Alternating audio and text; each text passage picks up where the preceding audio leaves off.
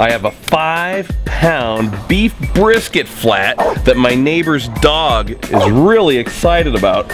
I'm gonna rub that up with Cookshack's brisket rub. I've got the smoker heated up to 250 degrees with some great hickory wood chunks. I'm gonna put the brisket in, fat side down, and I'll check back with you in several hours.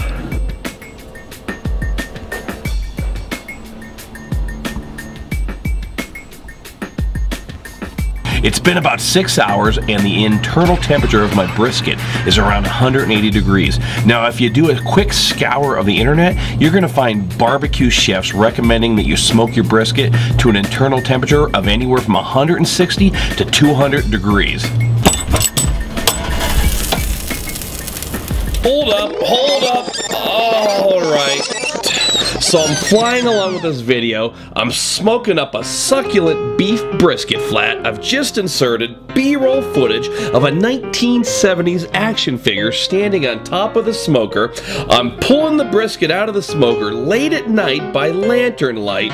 The mood is set, and I turn off the microphone between scenes only to forget to turn it back on again. Yeah.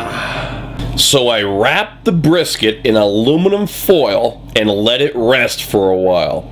Then I opened it up on camera. Then I sliced into that grand slab of luscious Angus. Oh my goodness, it's gonna be good. Then I sit down and tell you how I like to serve my brisket up, along with a heaping spoonful of ice-cold coleslaw and a smothering of Cookshack's very own spicy barbecue sauce. Let's give it a try. Chew. Chew. Chew. Oh, wow. That's some serious flavor.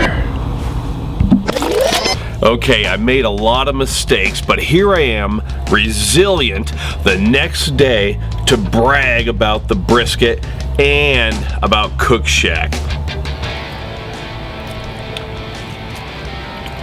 Still tender, still mouth-watering, still that delicious, flavorful bark on the outside.